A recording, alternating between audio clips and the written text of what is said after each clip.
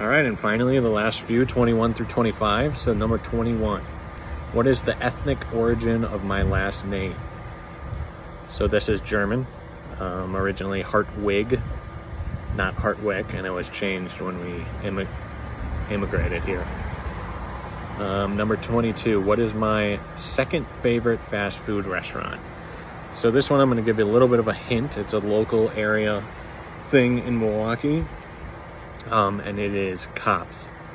I love Cobb's Burgers. I love their custard. It's amazing. Let's see, number 23, who was my first celebrity crush? So this one I'll give 2. In my developmental years, I watched a lot of Space Jam, and Lola Bunny really did it for me. I know that's not a real person, but man, Lola Bunny was great. After that, it was probably Jessica Alba. Not as fun, so I would say Lola Bunny. And then number 24, put the following in order from my favorite to least favorite: weed, vodka, whiskey, beer, and rum.